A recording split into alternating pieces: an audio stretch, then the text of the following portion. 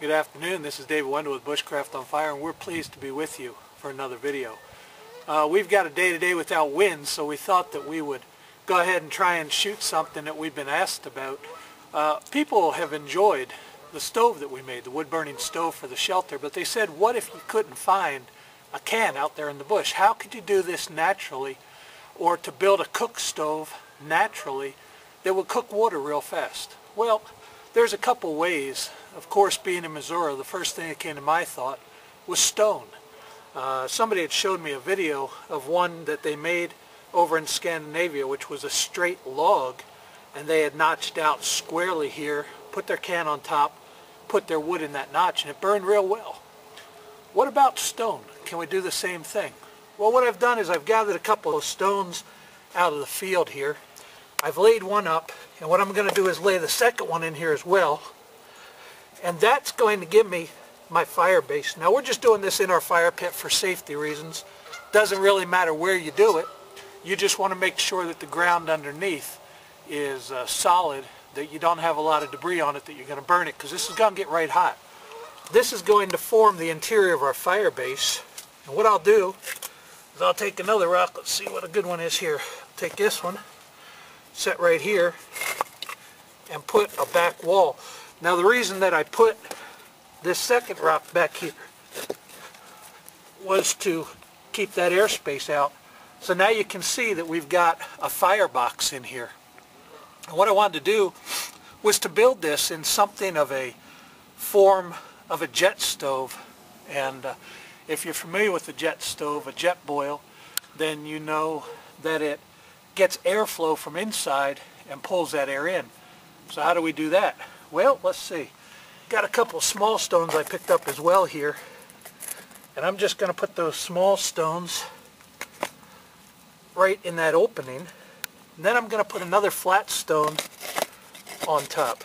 Now, you can see, if Tam can get on top here, that we've got the hole underneath for the air to flow in. On top, we have our firebox. So airflow will come from underneath, come up here. All that's left is to find a flat stone to put on top there. Let's see what I can do here. Switch this around a little bit, put something, we'll change it like that. Put this flat stone right on top, and there we go. Now we've got our firebox closed in. We've got a small piece here where the flames can come up. It will draw air from the front side, and we would rest our cooking pot right here. So next thing to do is let's start a fire in here. In order to do that, I'm going to take that top stone off, and I'm going to build the fire right inside. So let's get the fire material gathered together, and we'll be right back with you. Now, before I actually get to lighting this fire, let me say a couple things. As I mentioned before, this is built on a thing like a rocket stove or a jet stove, jet boil. And this is a whole nother video in itself. But this is a rocket stove. What it does, basically, you feed the fuel in the top, the air comes underneath, and then it will shoot the flame out the inner can, which is insulated around the outer can. So that is the rocket stove. This is a primitive model of the rocket stove. And one of the things that you want to do when you have wind coming, you want to set that opening into the prevailing wind. That way the wind will blow in and feed your fire. So let's get this fire started and see what we can do. It's a little windy out here, so instead of trying to use a lighter or something, I'm just going to use my old standby, which is a flint and steel, ferro rod, and cotton ball. Get this thing started right up for you. Move around here. Tam can stay right there on the fire. And we just fluffed that cotton ball out a little bit. I'm going to put it into the middle of my tinder pile.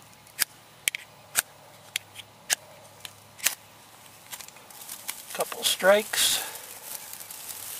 And we've got flame. Let's put it down into our fire hole.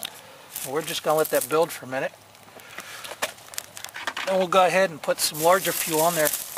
Now when I say larger fuel in a setup like this, you really don't want large fuel.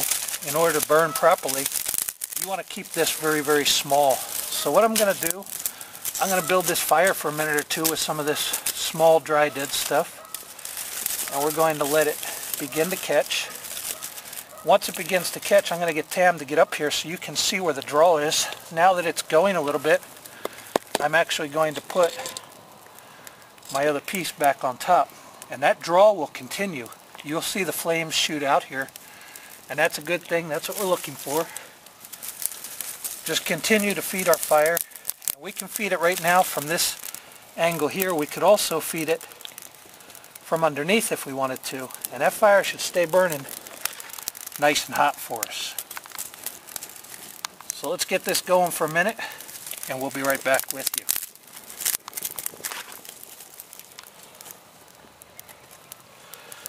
Now you can see the flames are really shooting up here, and this fire is going to tend to burn against this back wall because that airflow comes in and up. So what I'm going to do is I'm just going to feed a little bit more in there. So I got plenty of small wood. You can see I'm just using stuff about 1/4 to 1/2 inch. And if I need to get some extra air in there, I can always pull this wall off, and that will allow the flames to get a little extra air. And what I'm going to do is take my water boiler and fill it up with water here, and we're just going to place that on the fire. Now these rocks are a little bit uneven, so what I'm going to do is I'm just going to stick a couple of sticks in here. They'll ignite, that's okay, not a big problem. And then I'm going to stick my canteen right on top of those. Pull this rock in a little bit, and let's see how that boils up. So once that starts to boil, we'll be back with you. Again, I can feed right in the side here next to my canteen, or I can feed from underneath. Or if I have to, I can take this back rock off the firewall and I can feed right there. But this is going to cook this pretty quickly. I'm guessing probably about 5-7 minutes. So let's put a timer on it and see what happens. We've let this been going now for about 6 minutes, I guess, 5-6 minutes. So what I'm going to do, I'm going to take this Gio bottle off of here, and I'm going to put a little more wood in there. The reason I took it off, I don't have to take it off, but I wanted to show you inside there how those flames are just shooting up through that opening. That's the only place for the heat and the flames to escape.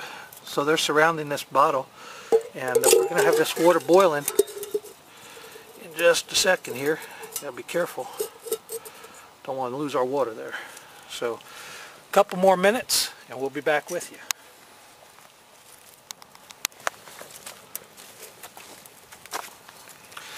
Now you can see with this tinder in here, this small stuff, those flames are just really shooting out of there. And again, I can just stick the tinder down in here and that's going to keep burning. Remember, it's the back edge that's the hottest on this.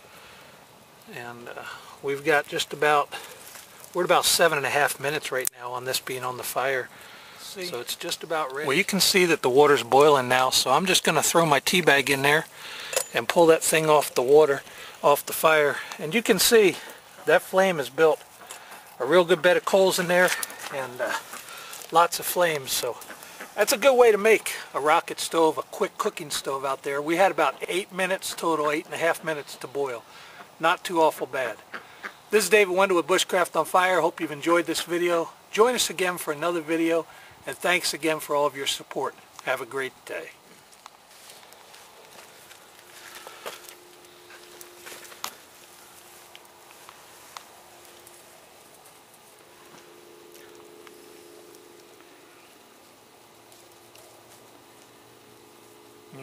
That's good.